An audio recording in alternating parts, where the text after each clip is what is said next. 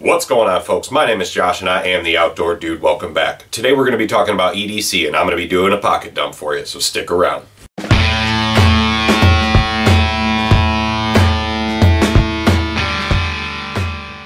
What's going on, folks? It's good to be back. I've had another recent surgery, so I've got stitches in my back. This is why we're doing a video like this rather than going outside. EDC, or otherwise known as everyday carry, are the specific items that you will carry on your person every day. It's those items that you would never leave home without, and if you did, you would just feel naked. Some in the community would like to extend the idea of the EDC to gear they may take camping, gear they may carry in their car, or small kits that they might carry in a backpack with them, or a side satchel or something of that nature. In an effort to not confuse anybody, I will leave that for a separate video. So in short, EDC is a dedication or a practice to always carry certain items on your person every single day. For the average person, this may include their keys, their wallet, and their phone. But for those of us in the EDC community who follow the philosophy of preparedness, we like to be ready for anything that the day can throw at us. And whatever piece of gear you might be carrying, you want to be sure that it fits you and the day-to-day occurrences that happen in your life. Nobody else can decide that for you, but you. But without wasting any more time, let's get to it. Alright, folks, now let's get into it. This is my EDC Pocket Dump for 2017. This may change soon, and in which case I'll do another video. I'm a little bit old school on a couple items, and I will update in the future. For starters, I have a cheap Android phone. Nothing special about it. Does what most phones do. Arguably, we cannot live without our phones these days. So, of course, I have a phone on me. This is a budget EDC, and Lord, let me tell you, I was on one strict budget putting this thing together. Took me over the course of 2 or 3 years. Me and the wife were planning our wedding at the time, and we were also saving up money to move. And how things get, you get one piece of gear at a time here and there, and that's what you get. Now, for all the moments when you don't have your phone on you and you can't tell time, or the battery could die, obviously. So I carry a watch, and I have one of the Casio Tough Solars. Couldn't afford the full-on G-Shock at the time, but that's okay. This is a good watch. I fish all the time. I'm out in the wilderness all the time, and I'm working out in the heat, so often I don't have my phone. Don't want to get it all wet with sweat. It's nice to have a good watch that can handle the elements and, you know, be able to tell time when you need it to. It's solar, so this thing won't die on me. My wallet. Good old leather / Cordura Realtree. Got it at a sporting goods store up here in upstate New York, Herb Phillipson's. I'm a little old-timey when it comes to my wallet, and I've been thinking about updating to a newer, more techy, lower profile setup. But for now, it is what it is. It holds my cards, it holds my money, it holds my ID, does its job. Moving on to my paracord bracelet. I used to wear one of these things off and on, and then I found myself in a situation where I was fishing with a buddy out on a canoe, and we didn't have an anchor or an anchor rope. And I was able to unravel one of these suckers for 8 feet of rope, and we found a hunk of a cinder block on the bottom of, the river. We were able to pull it up, tie off, and use that as our anchor for the day. It was unbelievably useful for the price. Not a survival situation, but still came in handy. Really awesome. This is just a basic cheapo one. Nothing to it, no flint strikers, no fishing kit, just has a whistle. Next up is my wedding ring. Because I lose things so often, we didn't spend a lot of money on my wedding ring. Stainless steel, real cheap, does its job. This is the one I always wear, and I keep this with me for when I'm working. I've got a nice silicone ring so I don't hurt my fingers. Next up is my Leatherman Style CS. Got this as a gift for Christmas from one of my brothers. This little keychain guy. This, I don't know if it's supposed to be, but I've used that as a bottle opener. I've opened some beers with that. I use this most often while I'm fishing.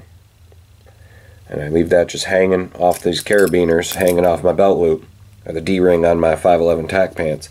And I have easy access to awesome, very sharp scissors, spring-loaded, a little gunked up right now. I gotta clean them a little bit, but these are awesome. Worth every penny. Has a small knife on it with a flat grind.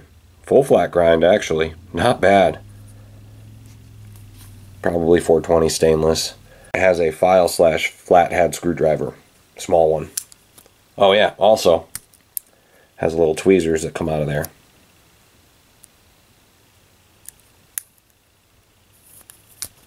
So yeah, this thing is awesome. Pulled out some splinters with it. I've obviously used it a ton for fishing line. It's worth its weight in gold. Love this. Next up is my flashlight. It's the Bushnell Tracker T150L. It's 150 lumens. It's really bright. It's got a red and it's like a bluish kind of purpley light because it's blood tracker mode. They call it. Single click. You got to cycle through each one. But that was a little bit of a budget purchase. But I probably could have got a better light for a better price on Amazon. But it was I needed a light. My other one broke. Grabbed it at Walmart when my buddy stopped there for some fishing bait. Used to carry this other Bushnell 100 lumen pen light. Real good light, but I broke the clip off of it. I wonder if I can get a clip off from Bushnell, but yep. Flashlights are always great to carry. Once you start carrying a flashlight, you'll wonder how you ever live life without one. Next up, we're going to skip over to the Schrade SCHF 55 Frontier Griffin design. And this is a beautiful workhorse of a knife. As you can see, I've already used it quite a bit, and it is really holding up strong. This came with a multi-carried option, glass-filled nylon sheath with a rubber belt loop. Fits in like Kydex. Wobbles a little bit, but it doesn't come out. It's got a little bit of a thumb ramp right here, which works really nice into opening the knife. Snaps in perfect. And it's a multi-carried option, so you can flip this over completely and have it ride a little bit higher. I like to mine riding a little bit lower. It has the Grivery handles, and it is a 1095 high carbon steel.